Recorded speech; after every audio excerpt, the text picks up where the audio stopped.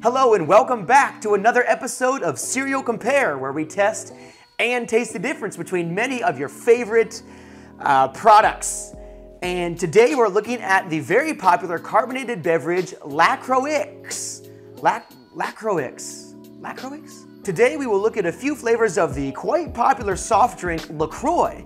LaCroix is a sparkling water type beverage that is currently being distributed by the National Beverage Corporation, or NBC, and made its debut all the way back in the year 1981. So without further ado, let's review. We will taste each LaCroix flavor one at a time and keep score on this advanced graphic that should pop up right here as we go ahead and taste each flavor. For today's lineup, we have 4 of the most classic flavors. We have orange, berry, key lime, and finally coca-cola, which is likely some type of species of coconut.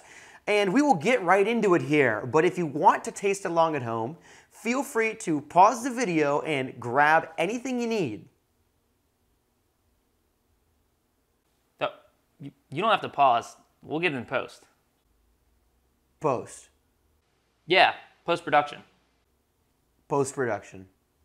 None of this is live. We edit all of these videos. Oh. First up, we have the classic flavor orange. Now, orange is one of the only flavors of LaCroix to be named after a color rather than a food. Now, I know according to Wikipedia, there is also a food named orange, but the drink itself is actually named for the color. So let's crack it open and see how it looks in the glass.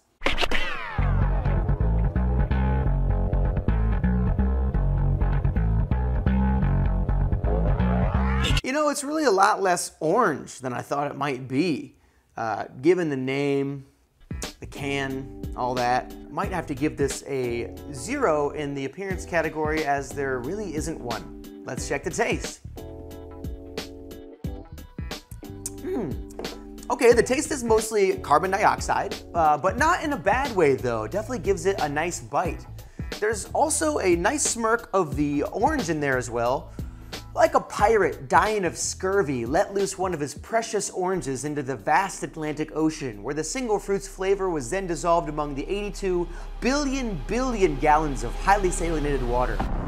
Overall, a very solid flavor. Let's move on to the second flavor of LaCroix we have with us here today, berry. Now, this one, oddly enough, is one of the only flavors of LaCroix to be named after a man. Named for Australian convicted murderer Michael Berry, this flavor's been around for quite a while despite some obvious controversy. Some say that the reddish-purple hue of the can is actually designed in memoriam to his late wife and victim, Mary Berry. So let's pour a glass to her honor and see how it tastes.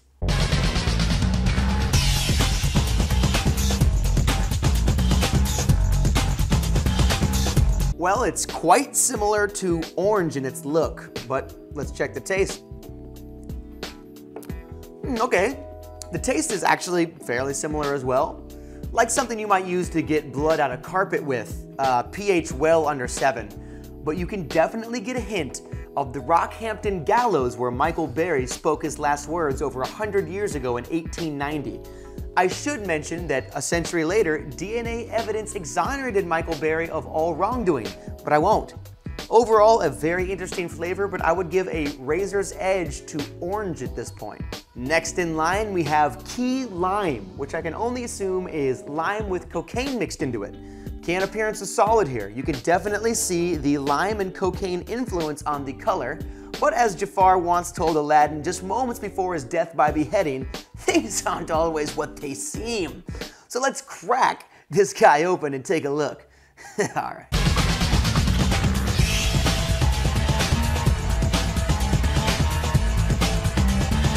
Well, that looks the exact same as the first two. Not really sure why we're bothering with the slow motion and the music and all that, but cheers to the attempt, I guess.